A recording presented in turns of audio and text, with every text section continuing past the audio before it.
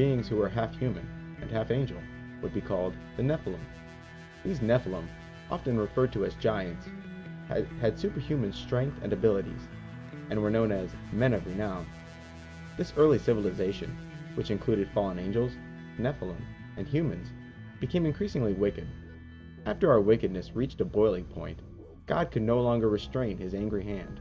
So he alerts a righteous man named Noah that he is soon to destroy the world in a flood, and that Noah's family should begin straight away building a large boat so that he and his family may survive the earth's coming inundation. What's more, Noah was told to bring 2 of every animal so that earth may be repopulated after the flood waters subside. The vast majority of angels, Nephilim, and mankind were killed in this flood, which lasted for 40 days. Before the waters subsided, Noah released a raven from the ark to discover whether dry land was yet peaking above the waters. But it only flew back and forth. Next, Noah released a dove into the air, and the bird returned with an olive branch, indicating to Noah that there was indeed land nearby. With the waters subsiding, the ark would come to rest on a mountain named Ararat. Noah, his family, and the animals exited the ark and once more began to replenish the earth. After the descendants of Noah successfully repopulate the earth, they again lose God's favor. Instead of dispersing and filling every quarter of the planet, they concentrate in a land called Babylonia. The king of Babylonia, Nimrod, endeavored to build a tower that could reach heaven. This is the famous Tower of Babel. God, who is enraged by Nimrod's presumption and arrogance, takes matters into his own hands by confusing the languages of Nimrod's workforce. The Babylonian kingdom is instantly cast into disorder as its inhabitants no longer speak a single language.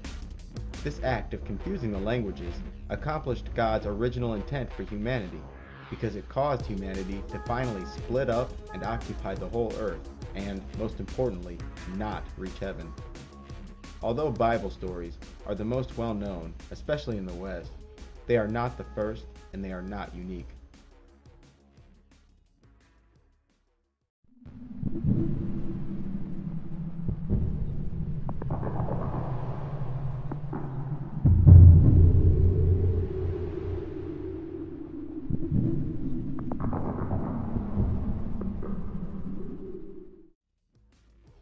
Humanity's relationship with the serpent is indeed a strange one.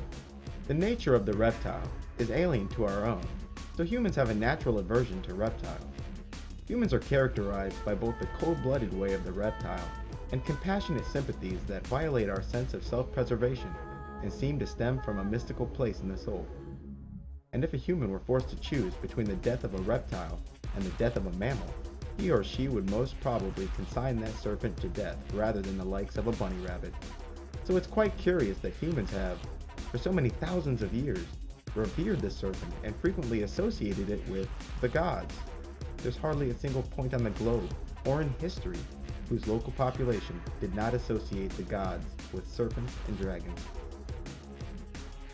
In the Bible, the serpent is often spoken of as the enemy of God. And in one case, the Bible refers to Satan as that old serpent. Even though the whole of the Bible identifies the serpent with evil, even Jesus was heard saying, "Be as harmless as doves and as wise as serpents." The problem with this statement taken literally is that reptiles aren't exactly the geniuses of the animal kingdom. Warm-blooded animals are, on the average, more intelligent than reptiles. Considering the serpent to be a creature of wisdom is an interesting choice, considering that the serpent is mostly instinctual. Egypt, a civilization dating back to 2500 BC, allegedly, also has a pantheon of gods associated with the serpent. In fact, it is nearly unheard of for an Egyptian god to be depicted without a serpent. Even the pharaohs of Egypt wore a uraeus on their headpiece. The uraeus was a serpent, which symbolized the immortals. Gods of Greek mythology are likewise associated and often depicted with snakes.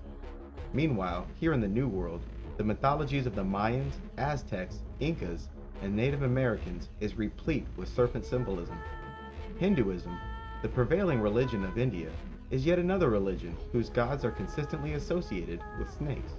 In China and the whole of the Orient, the immortal gods are connected to or described as dragons and serpents.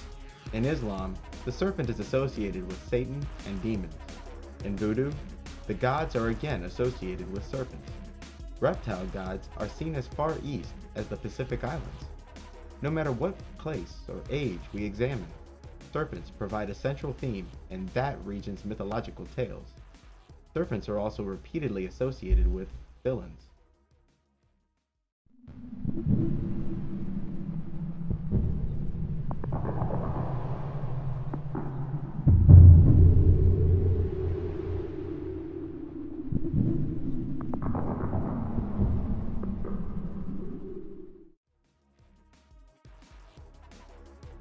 Even more frequently than the themes of serpentine gods is the theme of a global flood. The number of stories regarding a worldwide flood is incredible, and the similarities between the various tales of inundation are even more alarming. Most people who are even remotely familiar with Atlantis will know that it was consumed by a flood.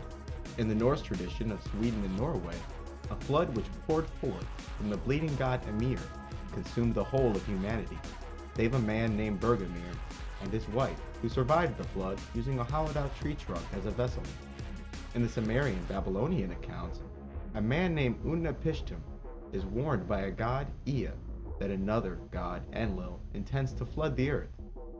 Utnapishtim then built a massive boat and loaded his wife and 2 of every animal on board. As the flood began to subside, Utnapishtim released a dove, as Noah did, to see if there was dry land nearby. And like Noah from the Bible, the boat finally rested on a mountain. In Chinese mythology, Gong, the serpent-looking water god, wanted to expand his sphere of influence and so contrived to flood the world. Gong nearly succeeded but was stopped by the righteous god Zurong. In Greek mythology, Zeus is enraged by the evil mankind was partaking in, and so therefore plotted to destroy everything on earth in a great flood. But wily Prometheus warned a man named Deucalion, who builds a chest and survives the flood. In Persian mythology, the benevolent god Ahura Mazda tells a man named Yima that a terrible winter of frost and snow is upon him.